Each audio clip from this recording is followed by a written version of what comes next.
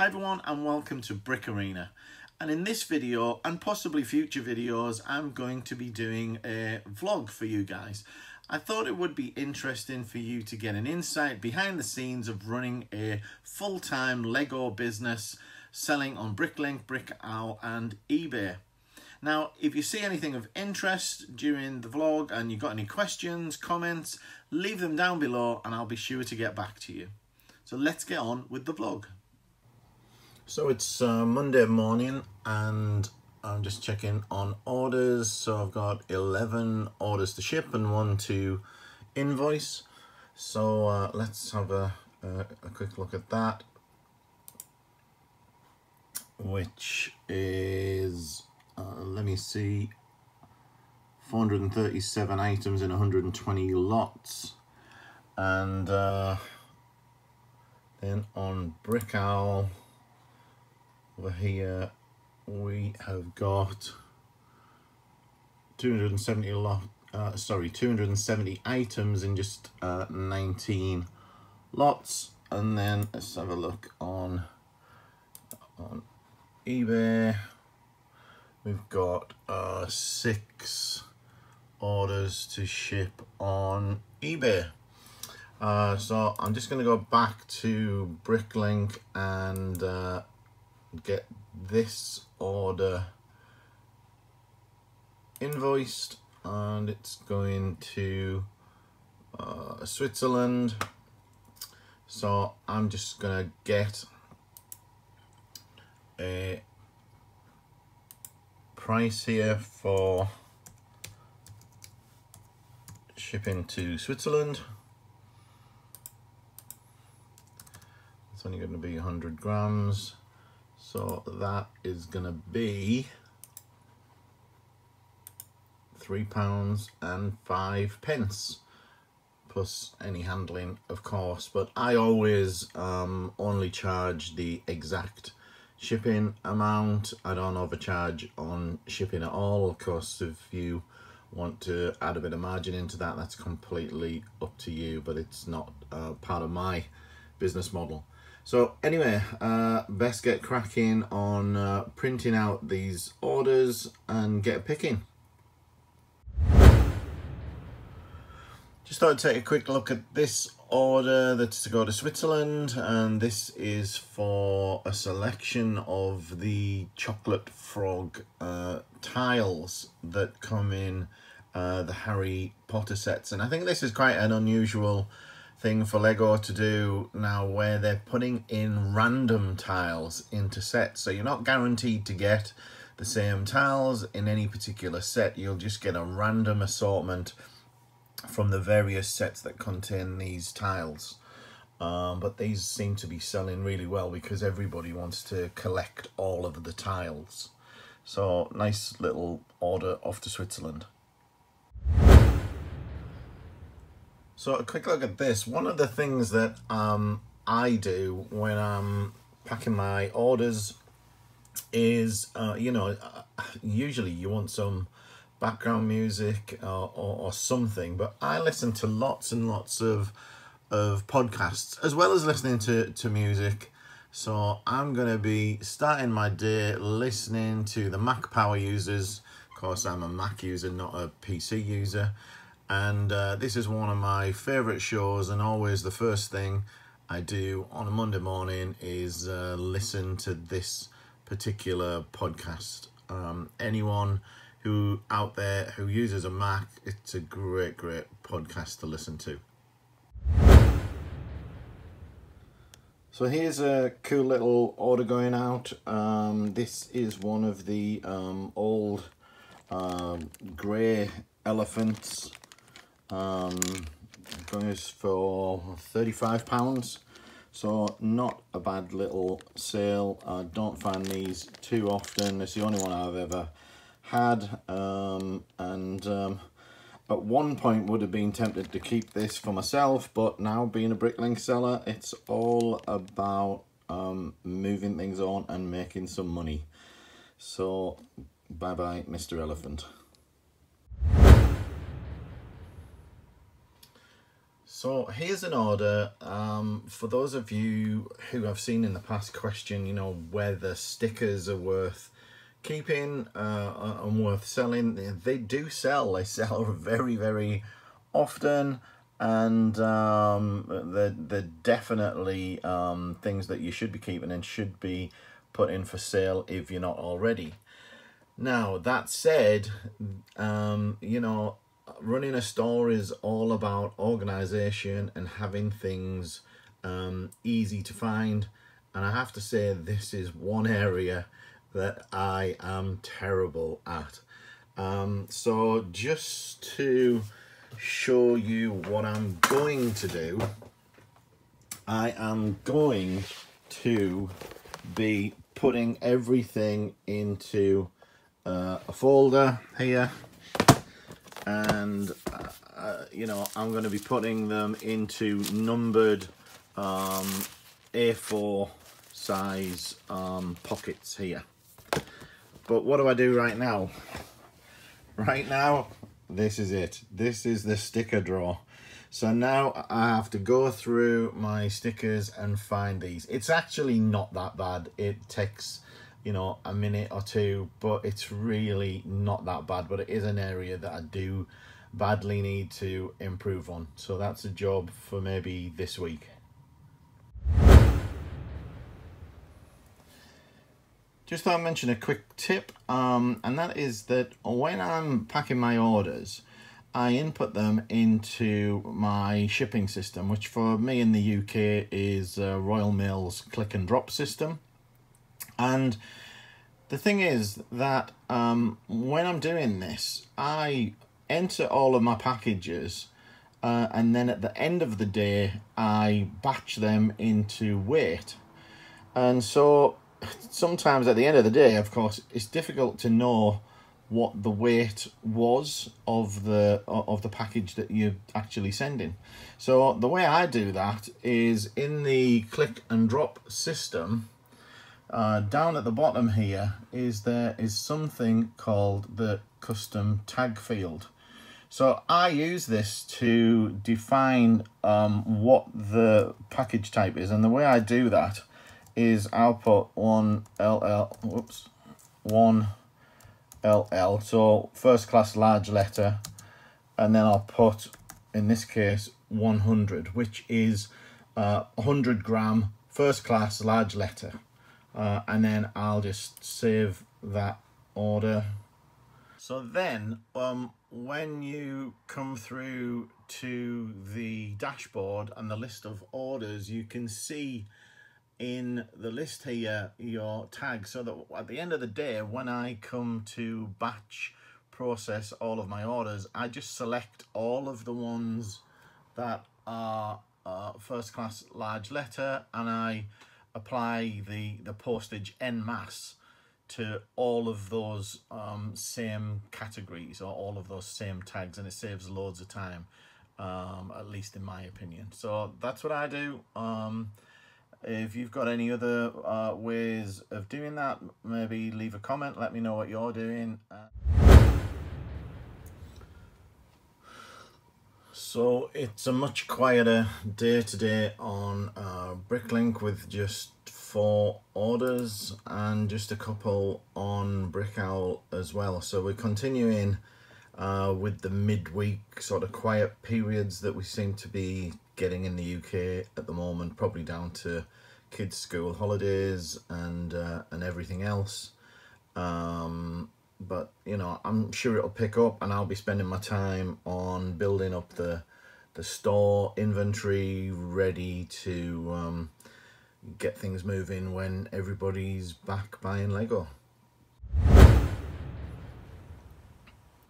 So here's an order for Europe with the new VAT, and you're going to get a message like this telling you that import VAT is being paid by the marketplace.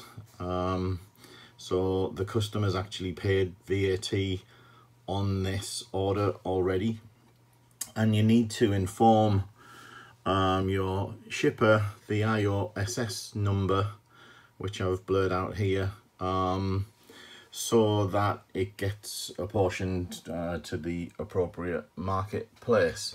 And the way that you have to deal with this, or so a lot of people are saying, is that you need to enclose the invoice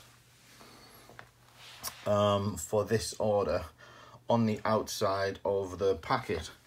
And so what I'm going to do, although to be honest I'm not convinced this needs to be done, but I'm going to be putting this invoice into this sealed bag and putting it on the outside of the envelope. And I'm told that the customs documents need to go on the outside of the parcel so that customs can access the documents to check that the VAT's being paid, etc.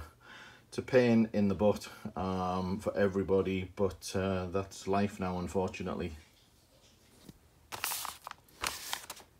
So this is what it looks like now that it's stuck on the envelope. One of the pains is that you need to put it in a big enough envelope to fit the actual documents on. I haven't actually put the label on here yet, but otherwise this could have fit in a packet half the size of this. So again, it's a real pain, but has to be done.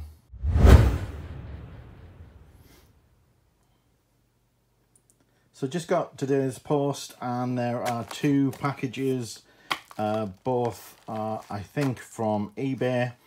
I've opened the packs just to make it easier because I've only got one hand, but not actually looked inside yet. So let's have a little look to see what we got in here.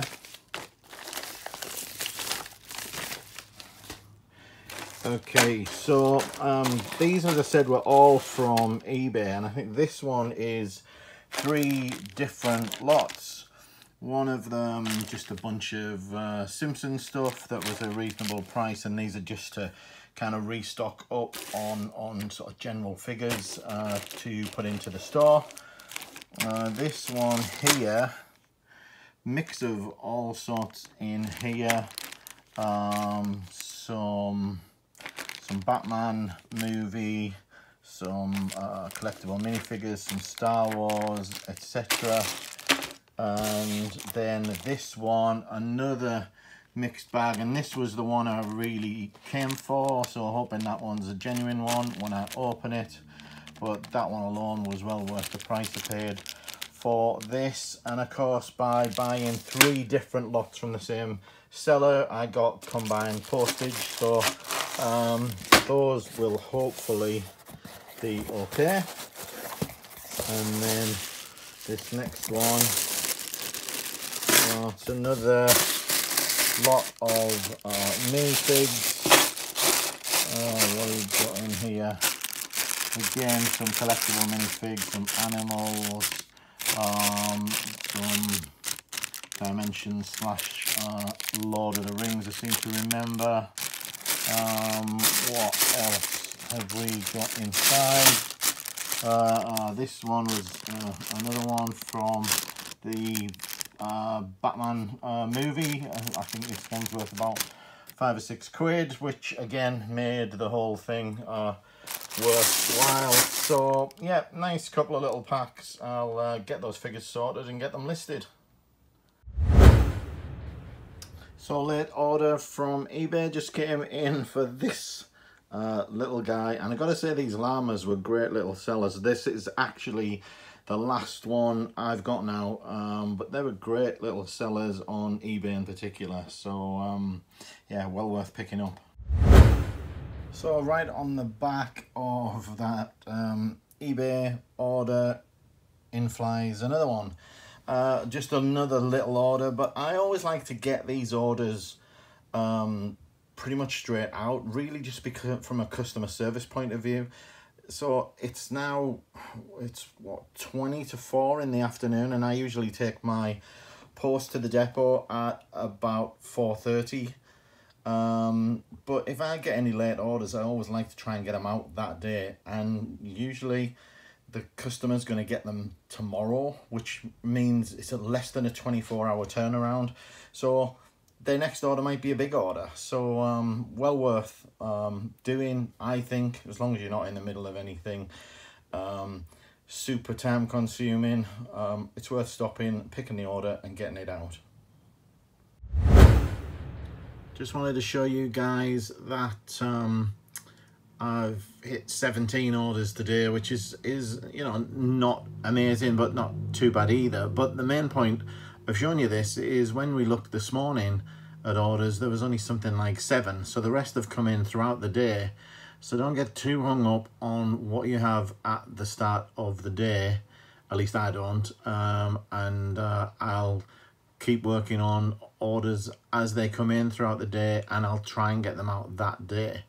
If they're particularly big orders, big lot counts, then they may have to wait until tomorrow. But even if an order comes in at 3:30 in the afternoon, I can typically get it out the same day. So just started printing labels, ready to get put on parcels to go out to the post. It's 4:15 in the afternoon, and I'll get these done straight off to the post office.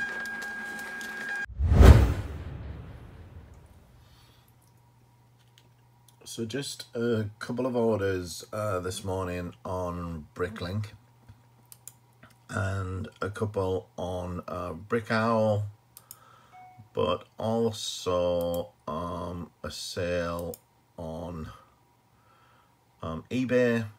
What this shows here, just got one in for just a couple of figures here. Now, I only uploaded those late last night. These are a couple of packages I got in from eBay yesterday. Nothing super exciting, nothing worth more than £4 or £5, but you can see how it does drive sales immediately. So well worth you know, getting things into the store, generating some interest. Unfortunately, in this case, they didn't buy anything else besides the figures, but you know, so what? You know, they're moving these figures on nice and quickly, getting a quick return on the money invested. So I've got a very strange situation going on here on eBay for this sailboat promotional set. Appears to have sold for £27.46, and the odd thing about that is that I had this listed for £32.95 and I had no offers listed or anything. So I've contacted eBay and they tell me that the guy made a best offer, which was accepted, even though I didn't have a best offer option on the listing. And the best they can tell me to do is to contact my buyer and ask them to pay the additional amount or to cancel the item. Now, if this is eBay's fault, I'd expect them to pay me the difference. The customer shouldn't be penalised for the system being faulty and accepting an offer when there's no best offer on it. So in my opinion, this is poor customer service, makes me look bad as the seller when in fact it's eBay's fault. So let's see how this pans out. So I'm just finishing off parting out 3 of this Harry Potter set, and I'd forgot to mention that I did pick up some sets at the weekend. Now this is something I'd normally do in a Lego haul. This was all from the Lego store last Saturday, and I picked up mostly sort of 3 of each of the various Harry Potter sets with the anniversary minifigures in, and got a little bit of a discount on them, and points of course, and picked up also a few of these Everyone is Awesome sets. So they'll be hitting the stores very soon.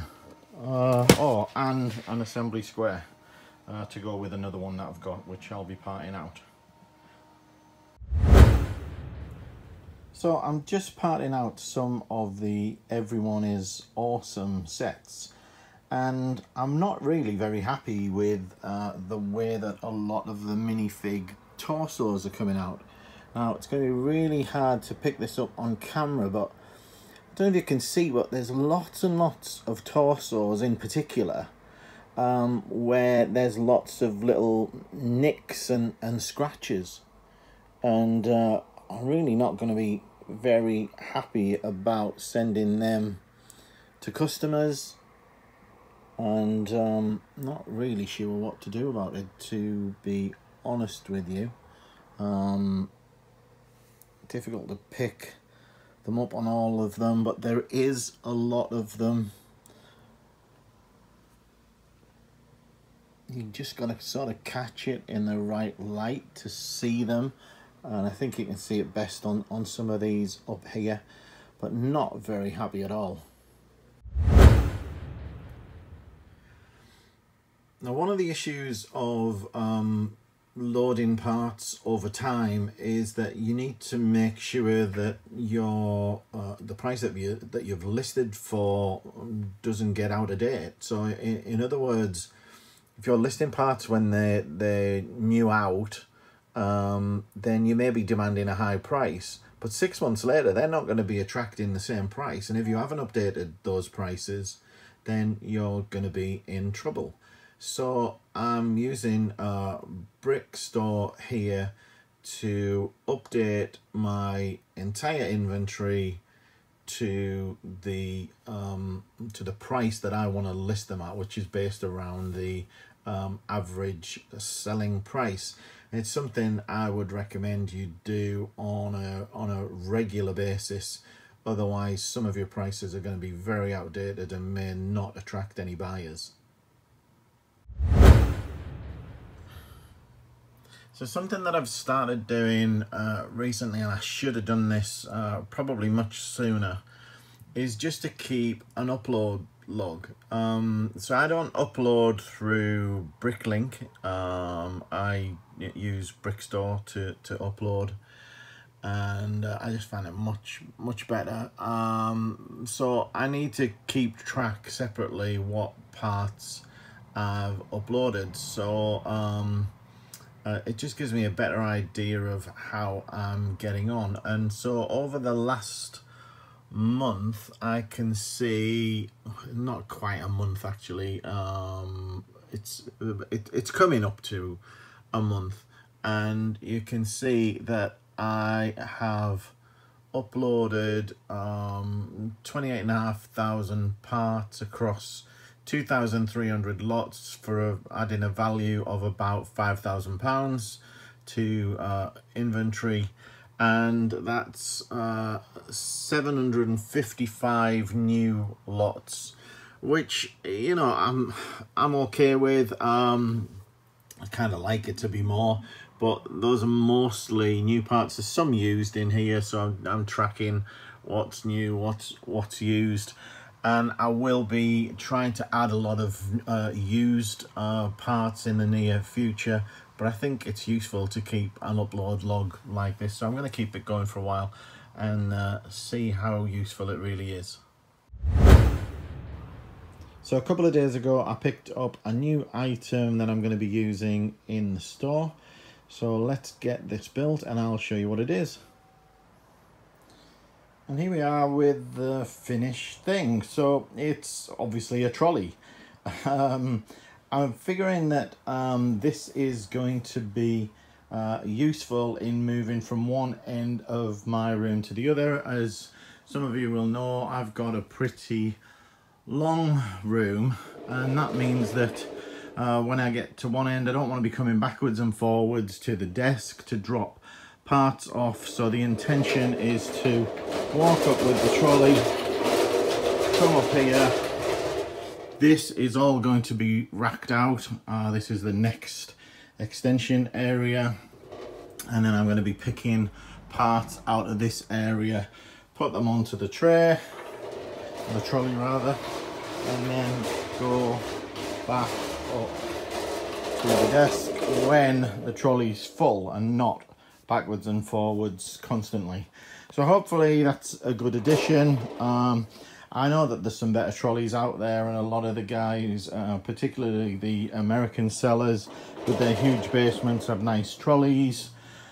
I like this one because it's quite tall, so it's quite easy to just get a grip on and to push. And it's got some nice lips on the trays here to hold things in a little bit, and of course the see-through shelf on the top is quite nice as well. So this will be really useful. Might end up getting some sort of containers or something to hang off the sides and put bags in. Not quite sure yet how I'm going to use it, but I am sure it will be useful when I make the move. And I'm just about to order cabinets. So all of these cabinets that you see on this wall, which are 60 drawer units, which are slightly different to these. They're both Brickowl, but these ones are the 44 drawer with the different size drawers in the units. I'm going to take these 60s and mount them in 3 rows into that alcove there. So there'll be 15, there's 15 of them now, 15 mounted in 3 rows on the alcove, and then this wall is going to be filled with another 22 of these Brickowl units that I've just had a quote for, and I'm just about to order, just waiting for them to ring me back to take payment, and they'll be here next week. So a lot of work to do.